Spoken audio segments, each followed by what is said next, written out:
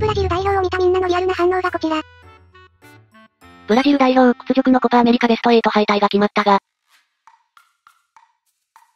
ブラジルはネイマールいない時のゲームメーカーが課題かね。やっぱりブラジルはネイマールがいないと厳しいね。ビニシウスもロドリゴもパケタも試合をコントロールできる選手ではない。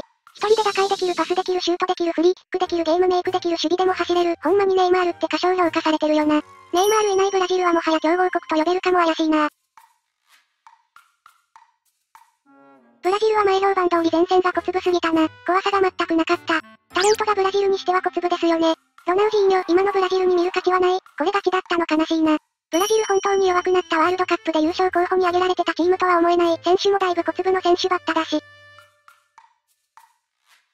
10人相手に崩しきれなかったブラジル攻撃陣は反省しろ。ミリトンは PK あれだったけど、そもそもセンターバック陣に PK 先陣切らせてる攻撃陣は情けなさを痛感すべき。ブラジル守備は大会通して2失点。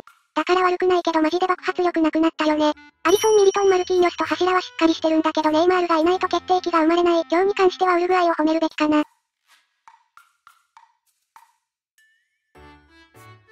何年タイトルから遠ざかってるんだ。